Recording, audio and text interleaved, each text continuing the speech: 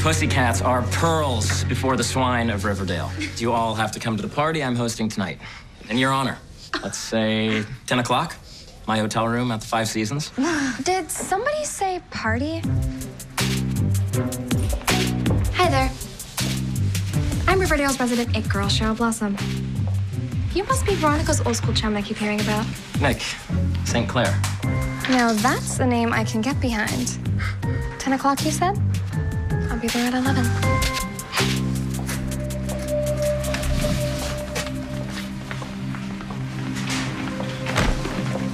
Betty. What's up? I went by your house this morning to walk you to school, but your mom said you'd already left. And did he call you again? No, he didn't. Betty, my old friend Nick here is having a little soiree at his hotel tonight. Will you come? Betty is my bestie and the best. I won't take no for an answer. I wouldn't miss it. And then we walk into the Gilded Lily, and there's Gal, again. Gal? Godot, keep up, Archie. Archiekins, a refill, s'il vous plaît? Well, forget the teetotaling. Let's move to something with a little more kick. Is that? Jingle Jangle? Why, yes, it is. I hooked them up. Tasters? Who's up first? Dude, we told you, we're not doing Archie, don't take this the wrong way, but you are an epic buzzkill. Come on, V. Like back in the day? Aren't you supposed to be showing me a good time for Daddy's orders? Down, Nikki. I'm just getting going. And now that you mention it, I in fact wouldn't mind a little sugar to spice up this party.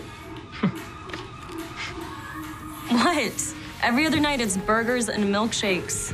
Can't we just cut loose and pretend we're normal for once? I'm in. Me too. Kevin? Pussycats? Care to partake? Betty? No, thanks. Come on, it'll be fun. I said no, V. Okay, relax, Betty. This is strictly voluntary. Perhaps we should decamp to the bedroom so as to not corrupt these country mice. You know what? I changed my mind. I'm in. Bravo, Archie Andrews. There's that good, strong Riverdale stock I've been jonesing for.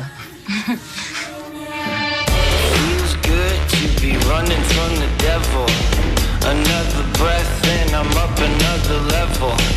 It feels good to be up above the clouds. It feels good for the first time in a long time now.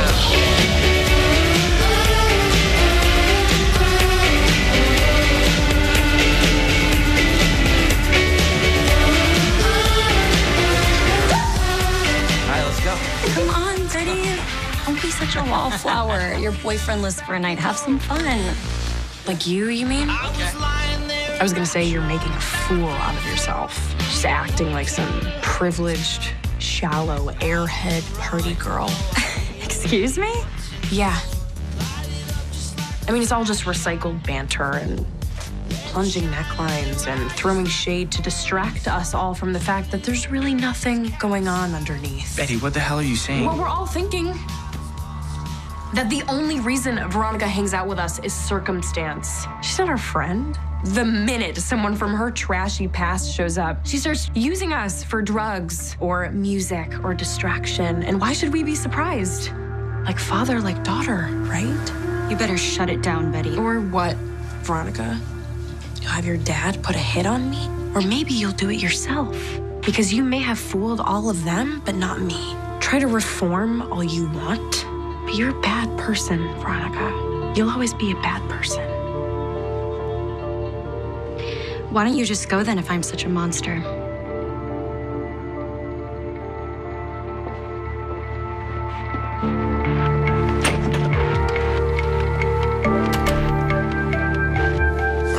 I'm fine. Obviously, she's not. What, you want to go after her? Be my guest, but I'll be damned if I'm chasing Betty down after that... whatever it was. In fact, Reggie, turn the music up, will you?